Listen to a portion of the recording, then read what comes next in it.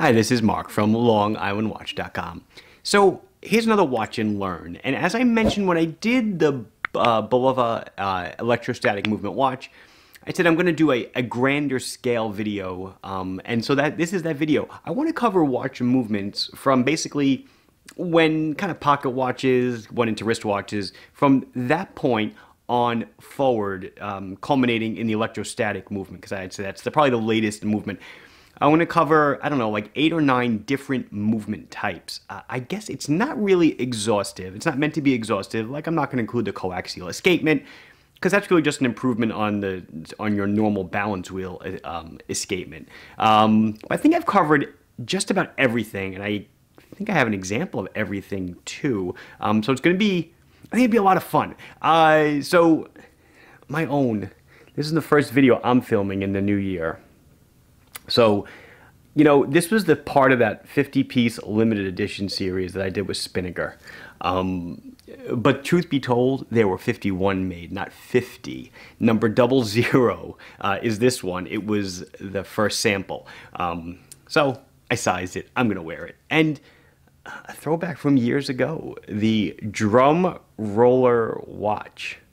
So you'll hear it probably clicking when I do the video as it clicks over in time. That's it. Let us take a little trip.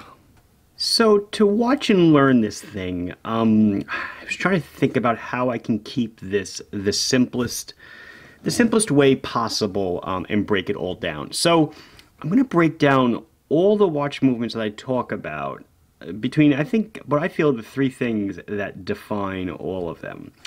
Engineers note, I use energy and power usually in talking interchangeably. I fully understand they are not the same thing, but for our purposes of conversation, we will break them down into energy generation, energy storage, and then how do we release that energy or regulate it? Energy regulation. So I know I said we're going to start off with wristwatches.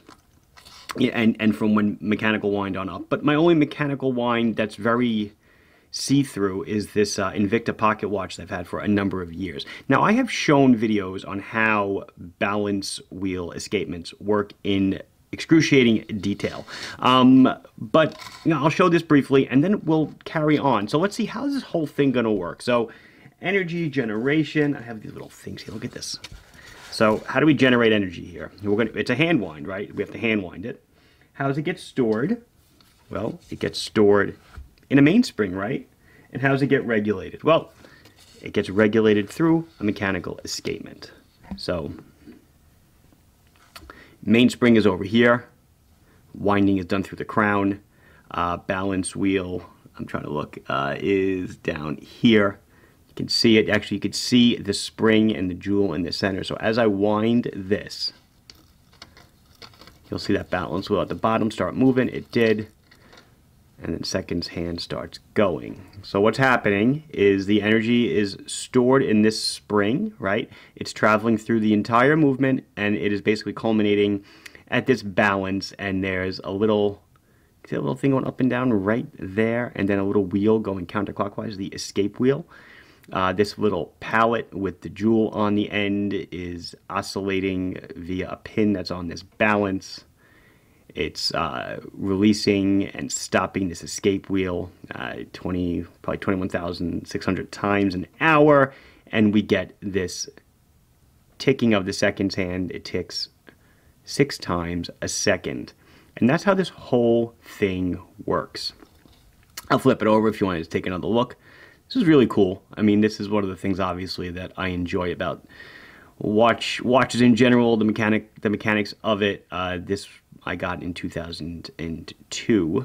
It still runs, but you can see all the wheels going. And if you want to just kind of hang out here for a second and watch it, you can see how the whole thing works, like a beautiful, beautiful symphony. Okay, so let's just imagine that this is a hand-wound watch. So what is the next evolution in watches? Well, we're getting to the self-winding wristwatch. I have my bag of tricks here. You guys have seen this one before. This is a Swatch Irony Body and Soul. So what have we done? What is the difference between this and what you just saw? Well, it's pretty simple. I'm going to try to take away hand winding. and try to pick it up with a glove. And winding is now accomplished through your motion via an eccentric weight. The other two items remain the same. So let's take a look again. This is stopped. This is again my swatch, body and soul. Balance wheel at the top, not moving. Mainspring down here, and a whole bunch of gears. We will flip it over, and this is that eccentric weight that I talked about, that rotor thing, that thing's spinning. Or we can wind this by hand. And the balance will start up. And just like in the mechanical wind movement, the energy is being released. In this case, I believe 28,800 times an hour, or 8 times a second, to produce that kind of tickety tick tick tick of the seconds hand. Very pleasing, very soothing. And so this winds with, we can wind it ourselves through manual wind, or, like I said, motion via an eccentric weight. So this eccentric weight is geared down and will actually turn this mainspring. Okay, so this is like, where are we? We're 19, I have some notes actually. We are in the 1920s now, the invention, if you will, of the self-winding wristwatch. So now, what happens next? Well, we really don't see much, I would say. Again, I'm not covering absolutely every movement under the sun, just the ones that I feel were fairly important. I'm going to bring you into the Hamilton Ventura Cal 500. The watch I'm going to show you is actually a Cal 505, which is a little bit of an improvement on it. So what happens? Well, energy generation is gone. We're not going to generate any energy.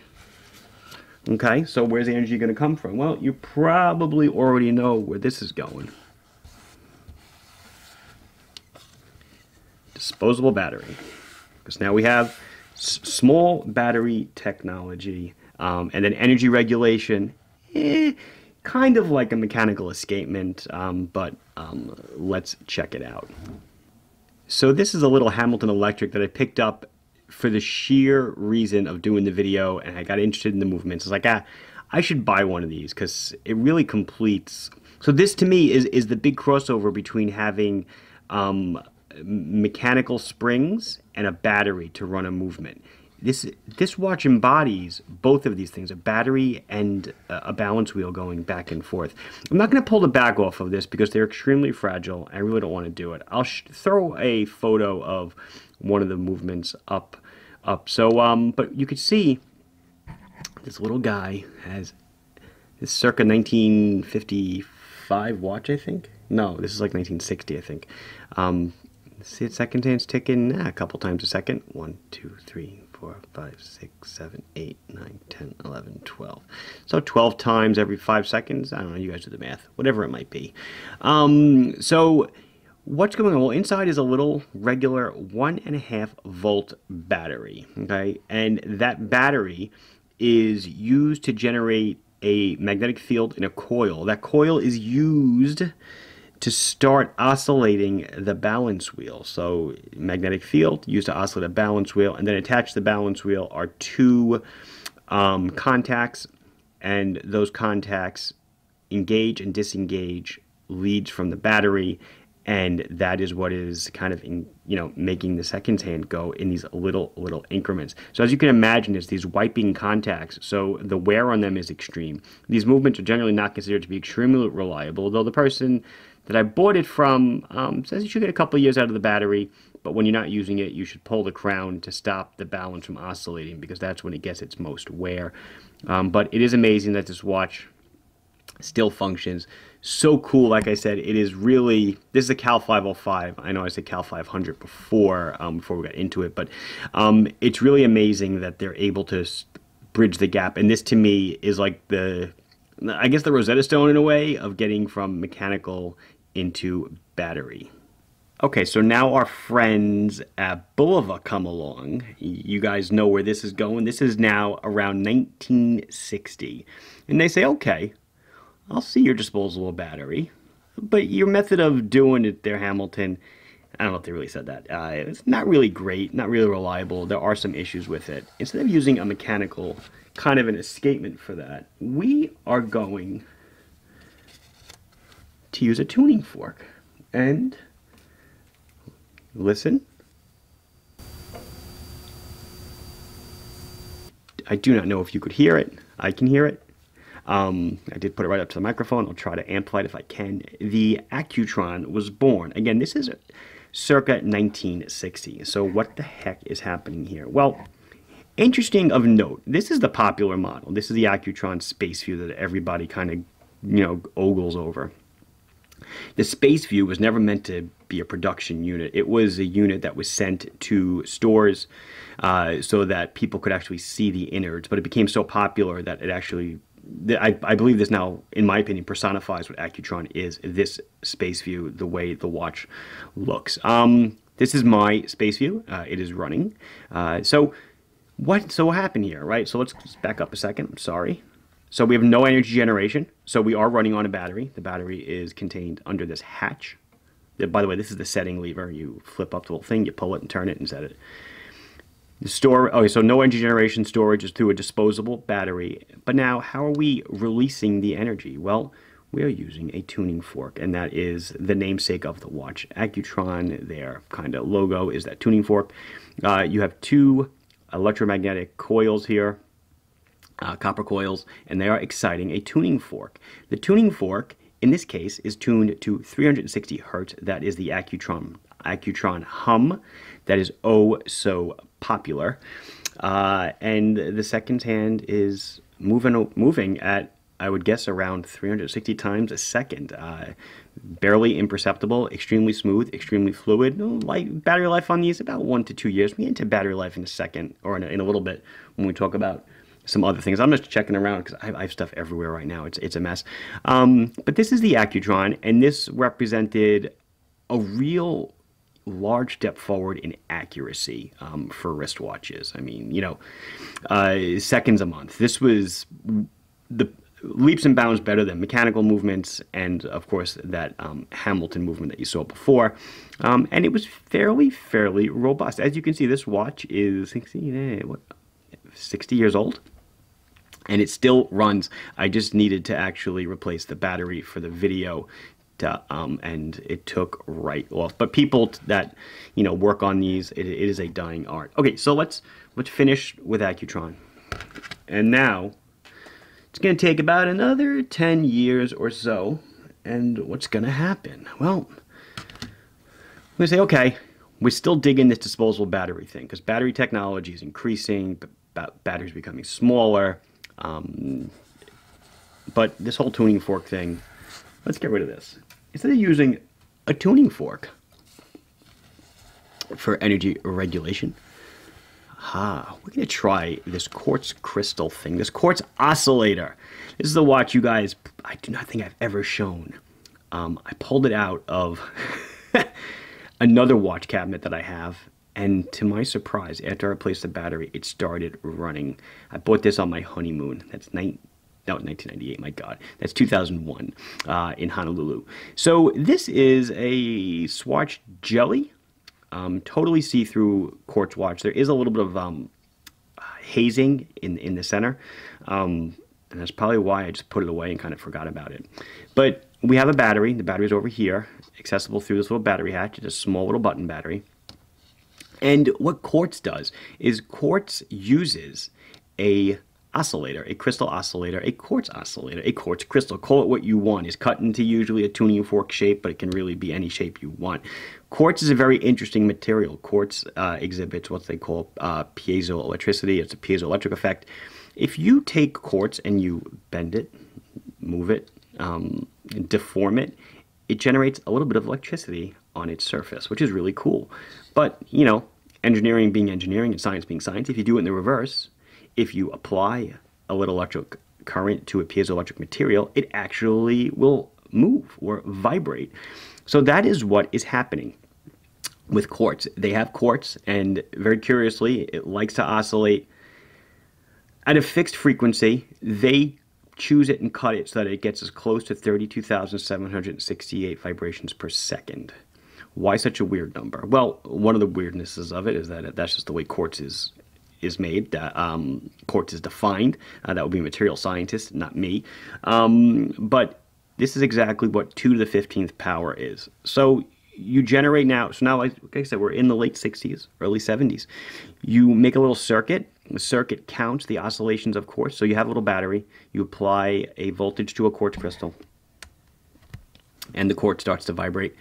I'm just going to zoom in on it. After 32,768 times, or 2 to the 15th bits, are filled, you have a little overflow, and the computer can count 1 second. If you have a seconds hand, you can increment now a stepper motor. Again, so besides batteries getting smaller, we're getting motors are getting smaller. So there is a stepper motor somewhere up here, and it is ticking away. This stepper motor decides to tick every 20 seconds. Watch is still working on the same frequency quartz oscillator, okay? The only difference is that the watch lacks a seconds hand. And if you watch it, the minute hand will move 3 times. There we go, it just went. It will move in another 20 seconds. What does that do for us? Well, it's a very small battery, so it gives us a longer battery life. Watches do not need seconds hands. So that stepper motor is only working 3 times a minute, which is really cool. And then everything else is geared down. You can see these small gear on top of a large gear. And that gives us gearing reduction so that we can move minute hands and hour hands. You want to move an hour hand, it just has to move 1/60th as fast as a minute hand, etc., etc. That's the way the whole thing works. So part of this conversation is, I know people always say, oh, the seconds hand is so smooth on, let's not say spring drive, precisionist, which we'll get into. It's very important to note that has nothing to do with the precision of the watch.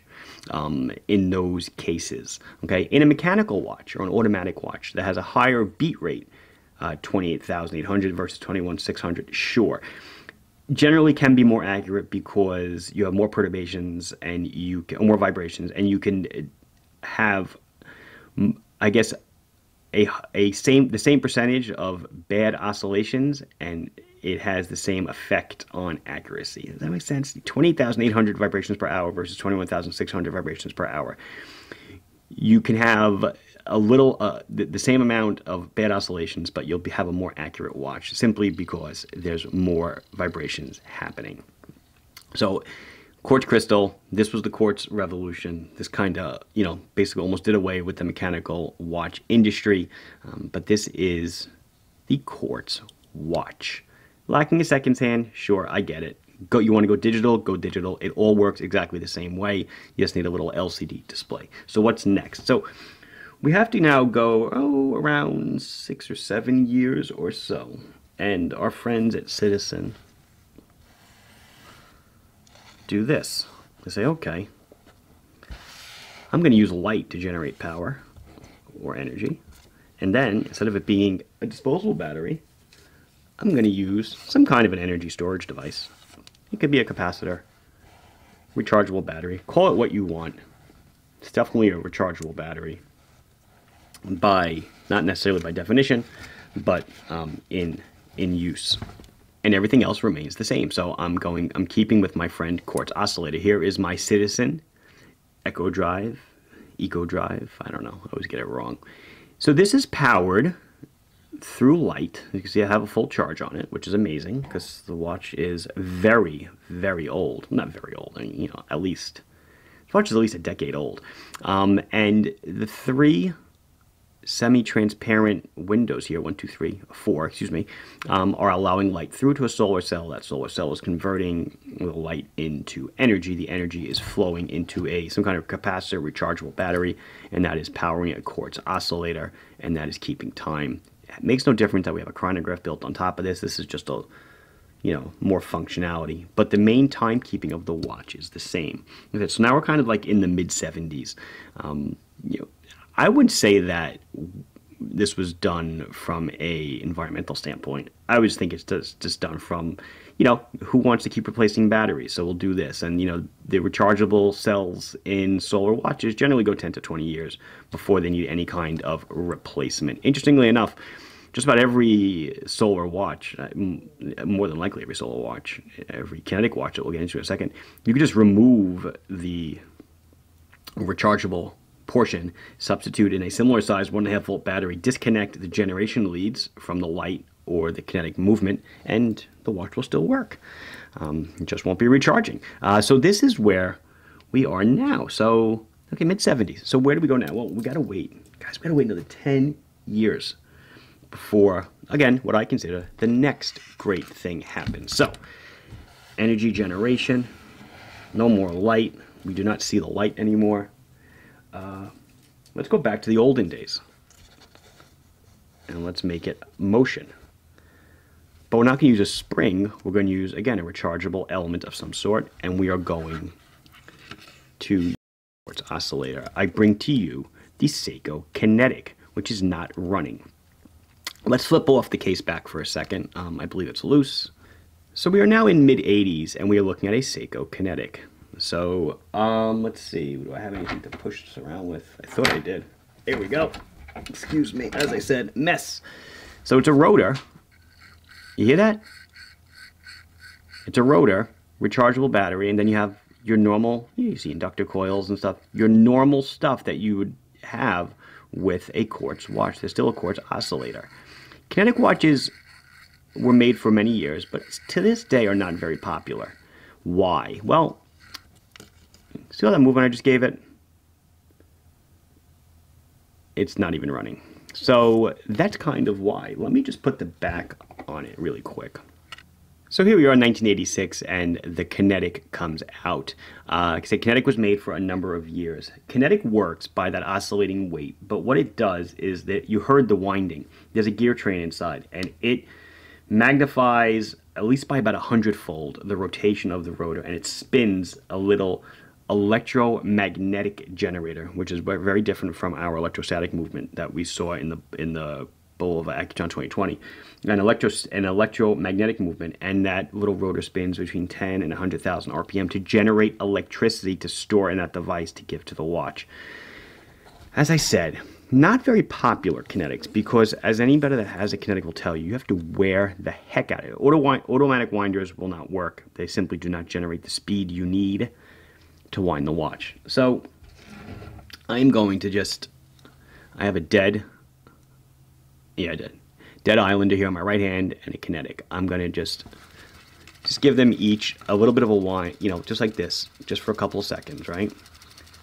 And I'll show you why Kinetic is just not popular. Look at the Islander ticking away. Now look at the Kinetic. And the Kinetic is dead already. The Islander will probably go for at least an hour or two of its 40 hours. And the Kinetic, already gone. You really need to wind the crap out of it. Shake it up like you wouldn't believe it to get it to keep going. So that is Kinetic. So what happens now? Well, the big boys come in. So we say, okay, we like being motion driven. Energy storage. We're going to take this out of here. And go back to a mainspring. So far we have the makings of a mechanical watch, right? Isn't that true? But we're going to take the quartz crystal away, kind of, and we're going to put this in. Ready for this one? This is a long one. Ha! Doesn't even fit. That says quartz referenced electromagnetic brake. That's my term for it. Maybe Seiko has a different term for it, but that's what I'm calling it. Here it is. So we are now in 1999. I did an entire video on how spring drive works from soup to nuts. I'll try to reference it if I remember, put a card up. But this is my spring drive watch. So it has the energy storage and generation of a mechanical watch, but the regulation kind of a quartz watch, but not really. This is the only watch I'm going to show you that has a true fluid seconds hand, which basically it's not stopping at all. It's not running. I know that. What I wanted to discuss really briefly, I know I said I have a whole video on it and I hope you watch it, but the way spring drive works is you wind it, or has an auto winder, winds a spring. As the spring unravels, it spins the glide wheel. There's also a little generator that's being spun at the same time. That generator spins up and generates power for the entire watch circuitry, okay? And also powers its own electromagnetic brake. And the brake is what slows the seconds hand. Unfettered, without this little brake in action, the seconds hand moves around much faster than the watch should tick. But once that brake starts, you'll see that the seconds hand moves at the fluid about well, it moves fluidly, but it keeps correct time and is accurate to, they say, a second a day and then 15 seconds a month. This thing is way more accurate than 15 seconds a month. And that's the beauty of it. Okay? It's a mechanical driven watch. And there is a quartz crystal in it, but it's only using the quartz just to reference time and to keep the seconds hand moving at the correct rate. It's really amazing. It's a total feedback loop system. So why isn't it running? Well, my whole point is that when you give it power, the brake circuitry is not energized for the first couple of seconds. So when you wind it from dead, spring drive seconds hands fly much faster than normal time. Ready?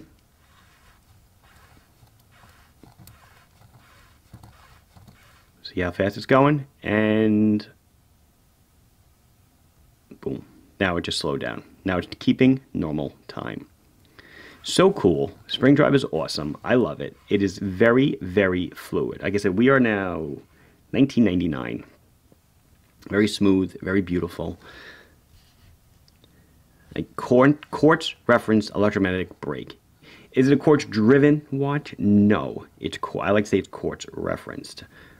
Just so cool. This to me is the true marriage of mechanical and electronic.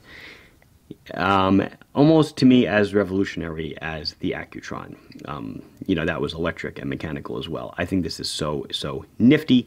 But that is spring drive. Okay, so our journey's almost over. Woo.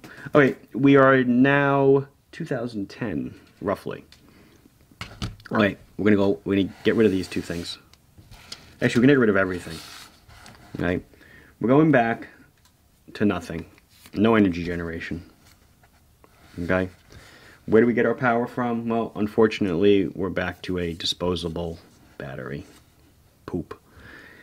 But how are we regulating that energy? Well, how can we make it even more accurate? Remember when I talked about mechanical watches? Higher beat rates made them more accurate. How about higher quartz oscillation rates?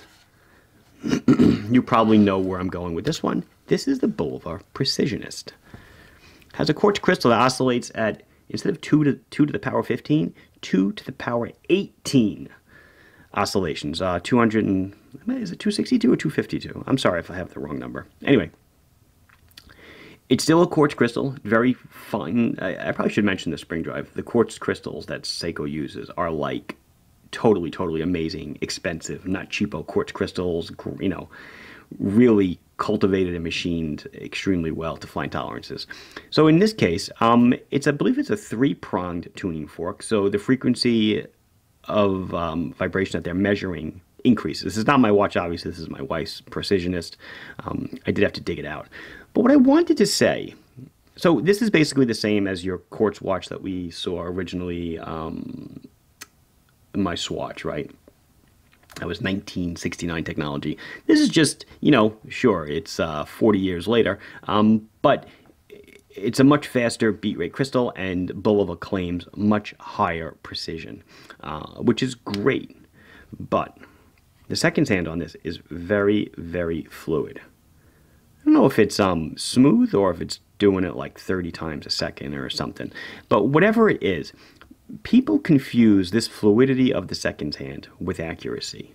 That is so far from the truth. It has nothing to do with it. In fact, the fluidity of this seconds hand requires a larger battery. It's a large 3-volt? I don't know. It's a lithium battery, like that, one of those big batteries. It's basically the size of the watch.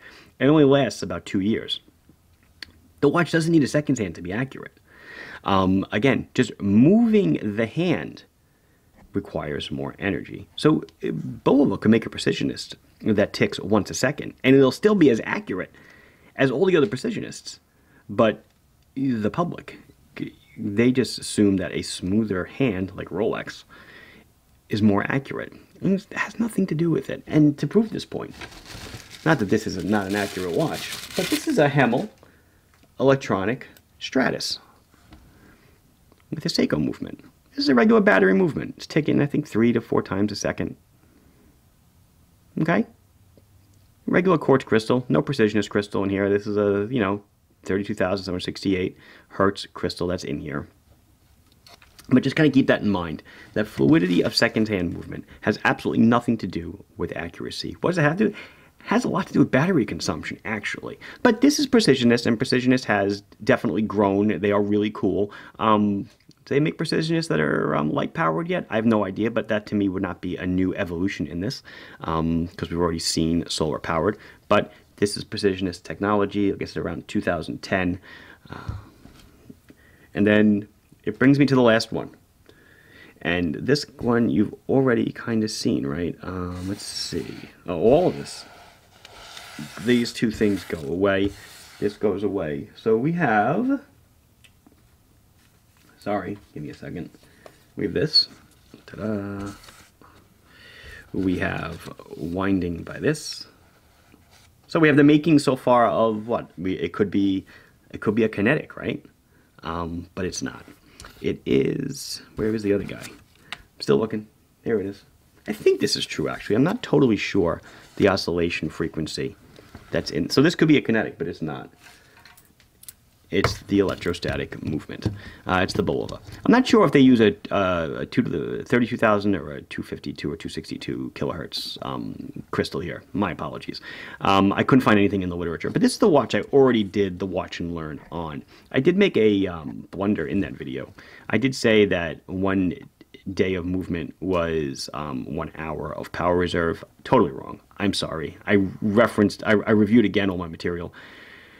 The way they word it is so weird, but it is 1 hour of continuous movement is 1 day of power reserve. So this is electrostatic movement. We're generating power through an eccentric weight in the back. And in case you didn't see that video, I'm going to put a card up. You should watch it. We spin these 2 little generators down here. We're charging a cap, or rechargeable battery, which is right up here.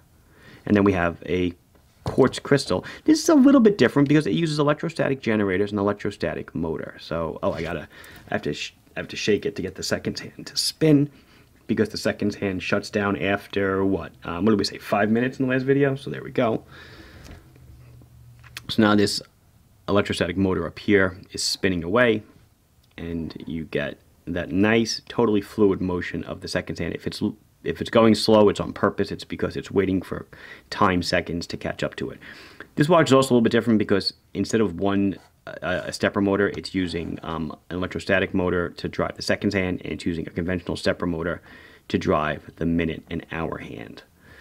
But this is what I consider to be the latest. I think 2020 is pretty recent. The most recent watch movement, I guess, evolution. And like I said, guys, not an exhaustive list at all. Like I said, I didn't mention coaxial. I'm sure there's a bunch of others that I did not mention, but I feel like in the way that I broke it down between the three traits, I feel like it was a good way to do it, and I feel like it covered everything. So I guess that's it. This was a long one. I think it was a long one. This has been Mark from longonwatch.com with Watch and Learn, showing you how all sorts of different watches work, and maybe some faux pas and misconceptions about fluidity of second hand versus accuracy. Please like the video if you enjoyed it. Subscribe to the channel if you've not done so. Questions or comments, put them down below, and I'll be sure to address them as soon as I can. Thank you very much for watching. Bye-bye.